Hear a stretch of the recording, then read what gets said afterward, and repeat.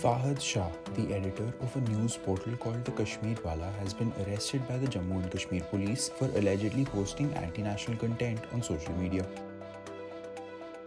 A police spokesperson said that they had learned that some Facebook users and portals were uploading anti-national content, including photographs, videos, and posts with a criminal intention to create fear among the public, and the content so uploaded can provoke the public to disturb law and order.